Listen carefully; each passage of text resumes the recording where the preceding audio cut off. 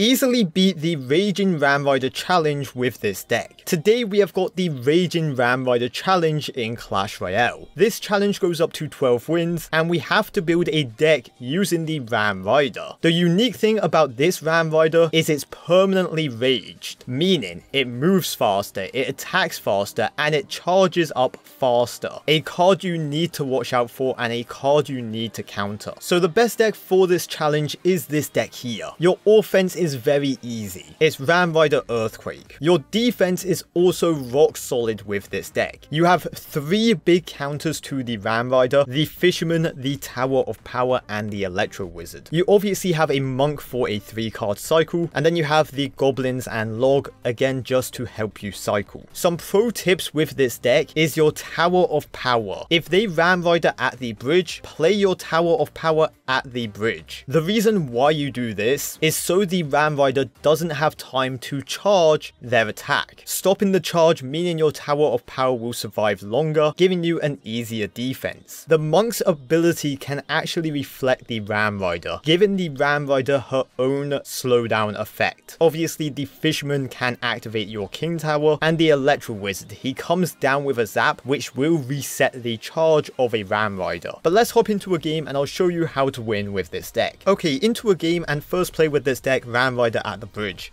It's always a good play and sometimes you can catch your opponent off guard, like in this situation here. Ram Rider is getting a ton of damage for free. We even force out an ability because this guy was just panicking.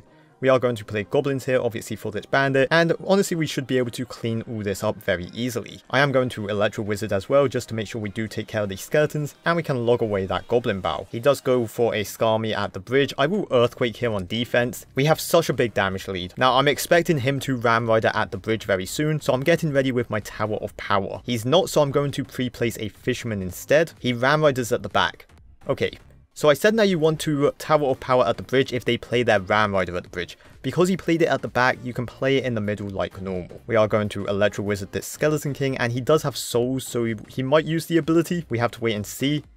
He does not. Okay, yep, he does. Never mind. I mean, honestly, that's fine. Kind of a bad ability. He should have played it way sooner. So instead, we are going to Ram Rider here, and we are going to throw a prediction log. He has Skarmy, so yep.